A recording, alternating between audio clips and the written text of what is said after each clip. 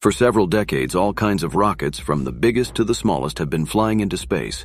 People have sent stations and satellites into orbit, and even occasionally our research probes visit distant planets. But don't you think that space exploration is too slow? If we even take the moon, the last time man stepped on its surface was in 1972. Insanely slow. And then Elon Musk comes on the scene and says that by 2050 there will be a huge colony of people on Mars. So how will this be realized? All thanks to the brand new and unique SpaceX rocket. Learn more about it and how it will change the course of history in this video. Let's talk about Starship, and first of all go back to the beginning. SpaceX announced the first truly heavy rocket back in 2010. But since then, plans have changed many times. There was the Mars Colonial Transporter and Interplanetary Transport System, and then there was the BFR, or Big Falcon rocket. All these rockets were united by a couple of fundamental ideas: to have full reusability, and in the future to take a man to Mars. But really the first serious plans were announced only in 2018, when the already famous Starship was presented. The plans were, to put it mildly, grandiose. A giant rocket with a height of about 120 meters and a diameter of 9 meters, with a total mass of 5,000 tons and a calculated thrust of 75,000 kilonewtons. These figures seemed absolutely unrealistic at that time, and even now, seeing the rocket already standing on the launching table and fully ready for flight, it still reminds of something from sci-fi movies. But let's move on to the rocket itself. It consists of two stages, the Super Heavy booster and the Starship. Super Heavy has a height of about 70 meters and is accelerated by 33 Raptor engines. To reduce mass, the outer circle of engines has no redirection capability, but the center engines can change the thrust vector. This, and the presence of 4 huge lattice rudders on top, will allow the booster to return back to the launch pad. SpaceX has already done a static fire test to check loads and vibrations. The Super Heavy booster itself was designed so that after takeoff and separation from the Starship, it would turn around and fly in the opposite direction, heading for the launch point. By this time, everything on the launch pad has been prepared. It's time to move on to Starship. That is, the second stage. Let's now look at the parameters of the spacecraft itself. It is about 50 meters high and the same diameter as the Super Heavy. It has 6 engines, including 3 central engines for landing and 3 Raptor vacuum engines located on the edges of the ship. Starship will land vertically, about the same as Falcon 9, and re-entry will be horizontal, similar to how the shuttle landed. For this purpose, half of the ship is covered with special thermal protection tiles that should withstand the heat from friction. But what is planned for the payload?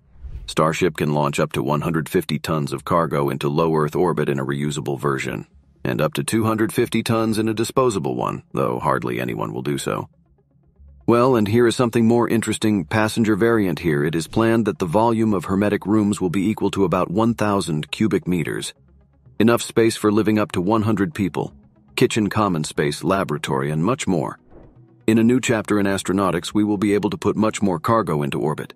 Satellites will be bigger and cost less. We will be able to build much more advanced space stations. Well, the most unique ability of the Starship at the moment is the potential ability to refuel in orbit, in addition to the fact that it increases the possible payload capacity to enter orbit. The main thing is that this opens the way to the moon and then to Mars. And if everything goes according to plan, space travel will become commonplace for us very soon. So, we've learned about Starship, but what advantages does it have over other rockets?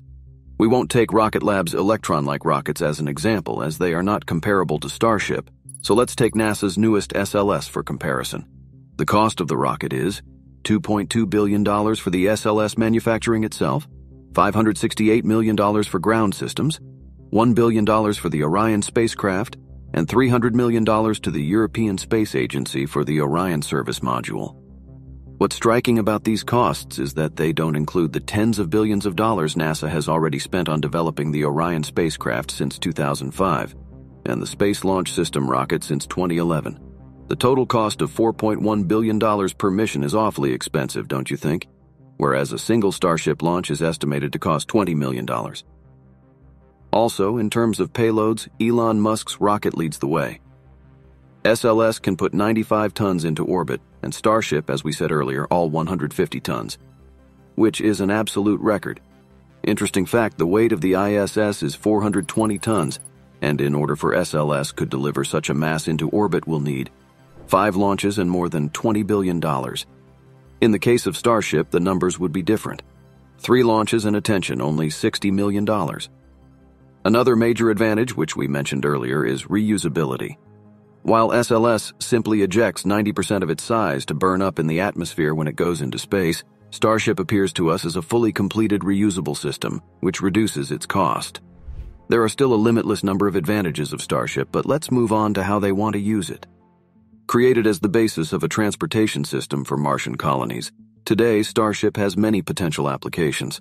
First, a cargo ship for delivering large cargoes into space. These could be large shipments of satellite telescopes larger than James Webb, or, for example, a full-size drill to explore Martian soil instead of the tiny Perseverance rover drill. And the passenger version could be adapted to fly to the Moon, Mars, and other destinations. More details about how passengers will live in Starship we talked about earlier, but it is also expected that the life support system of the older one will be closed. That is, all resources in it will be constantly recycled. And the lunar version of Starship, to reduce mass, will not have wings and heat shielding, and will use small engines for landing because of the risk of raising dust and the formation of craters when landing on the Raptor engines. The 6 engines will be located at the top of the Starship's hull. Starship has many applications. For example, space tourism. One billionaire Jared Isaacman has already bought a ticket on one of their first manned flights on Starship. The U.S. military has its own plans for the Starship. In January, they gave SpaceX $102 million to study and use the spacecraft as a cargo ship that can deliver military and humanitarian supplies to various parts of the world in minutes. But the most enticing use for Starship is this access to the outer planets, which have historically been difficult to send missions to. In recent years, the satellites of Saturn and Jupiter have overtaken Mars as the most promising places to look for alien life.